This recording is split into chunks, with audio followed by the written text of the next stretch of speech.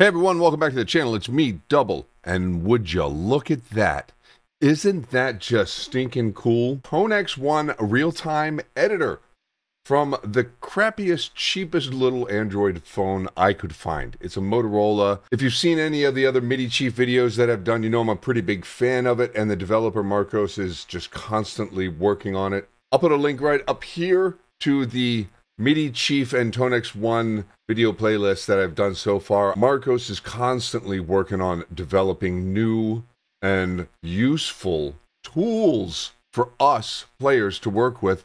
In the latest version of the Midi Chief app has come up with a way to edit all of the effects from a phone. Not only can we do foot switch control with a chocolate or any kind of MIDI controller device through the Midi Chief app, he has a whole bunch of new ways that you can use the foot switch. I'm not going to get into that in this video, but there's the default way, which is just one press. There's two presses, and then there's stomp mode with effects, and then there's dedicated effects modes. Dude, Marcos, kudos. You're doing a great job. What I want to feature today is the editor. Now, this version of the app is not able to read the settings from the ToneX One Pedal. What does that mean? It means when we launch the editor, it's going to kind of default to certain parameters. And unless you mess with those parameters, it's not really going to change anything. The Midi Chief app will be able to access all of your extra storage spots as well. So not only will we have access to editing the A and B ones, but we can also sit here and tweak everything that's in our third one, So, I mean, that's just awesome. If you're somebody who has a ToneX One and you've gigged with it, or you've thought about gigging with it, or maybe you're a little apprehensive because you don't quite have some of the control that you want at your fingertips from the pedal, this app will let you get in there and do all sorts of stuff. So not only can we go through and tweak all of the settings for our amp, but we can also go in and change the compression and whether it's going to be pre or post. We have to turn it on first. And so once you activate it, it will default to the settings. He is working on getting in the next update the ability for the app to read the settings in the pedal and then have them show up correctly in the display settings. But right now it just defaults. As you can see, all of the gains, all of the bass, all that stuff is just defaulting to the 5 and where he has it. But you can go over to your noise gate, turn it on and make it pre or post. You can go over to your cab, tweak your cabs, change the mics, do all that kind of stuff. All this stuff. Look, modulation, you can turn your chorus on, and then you can select whether it's chorus, whether it's tremolo.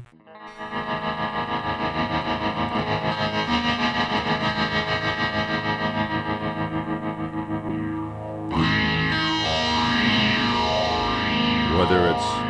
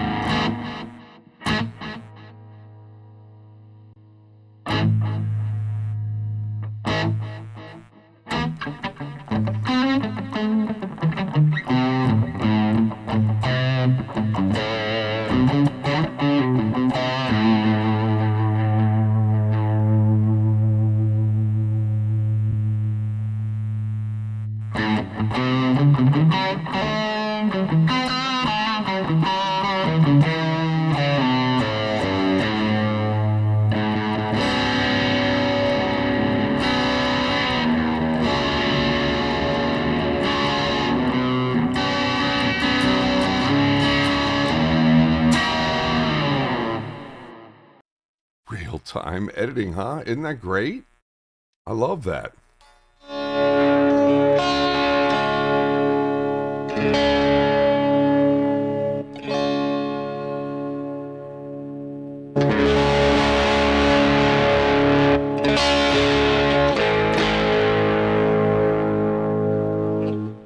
you know, if you show up to a gig with the ToneX One and you want to, you know, adjust your delay level a little bit, you realize, oh man, I got just a little too much delay. You just put the editor on and do that.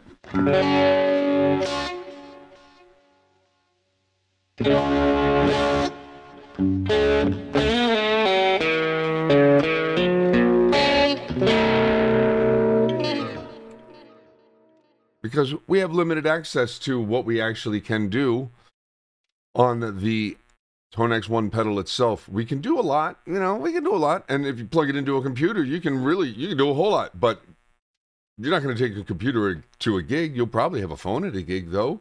And if you have an Android phone, then you can do this. If you have an iPhone, unfortunately, you can't do this yet. But maybe one day he'll get to that point. But I think really it comes down to interest in the app. So if you have an old Android device kicking around, just grab it and download it, take it to the gig, throw it in the bag, and you can now edit.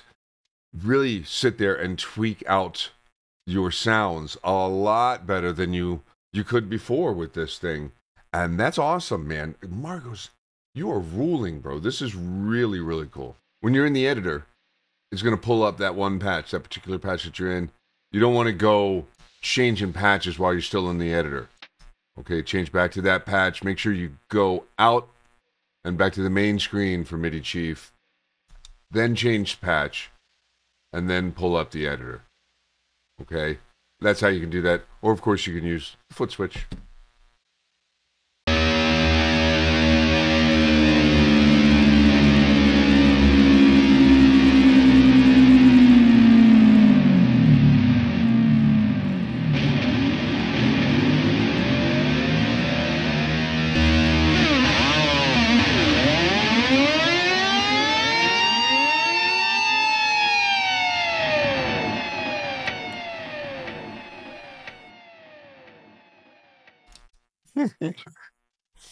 All right, that's a blast. Okay, but either way, a lot of fun to be had now just sitting here editing the heck out of your presets without having to set your computer up. You could really take your sound guy off during sound check and do all that kind of stuff. Or, you know, you could add this controller, you know, one of these little guys, and really decide what you want to turn on and off. You can have it so that it is set up with your patch the way you want it, and then turn off a delay or turn on a delay by just hitting a single press, or turn off a group of effects.